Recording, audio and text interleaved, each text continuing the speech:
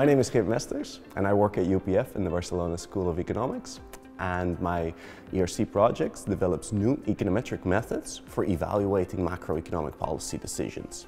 I focus on answering two key questions. First, is the proposed macroeconomic policy choice optimal?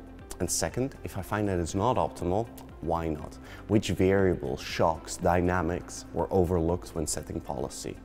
Now, as an example, you can think about a central bank who proposes an interest rate choice or a government who sets a carbon tax. In each case, you can ask, is that proposed policy choice optimal? And if not, why is it not optimal? So these are pretty simple questions to state, but it turns out they're quite difficult to answer using existing methods. And the reason is that in practice, policymakers tend to combine many inputs when reaching policy decisions. They combine multiple models, instincts, judgments, and they put all that together to reach their final policy decision.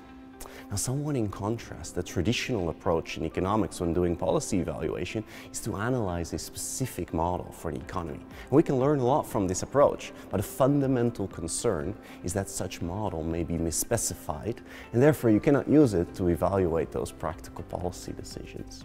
Now, in my project, I aim to address these concerns. And the key new idea is that I will approach policy evaluation as a hypothesis testing problem. And a key benefit of this approach is that it allows me to fix the proposed policy choice under the null, and therefore I can avoid the evaluation of counterfactual policy choices, and I do not need to specify a specific model for the economy. Now, concretely, I will use this hypothesis testing approach to handle many practical aspects of policy making. In practice, these methods can be used by at least two different parties. First, policymakers themselves can use them to avoid non-optimal policy decisions. Second, researchers more broadly can use these methods to retrospectively better understand policy decisions and possibly make model improvements.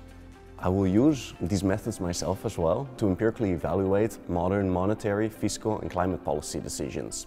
And using this approach, then we can construct a unique non-model based overview of modern macro policy decisions.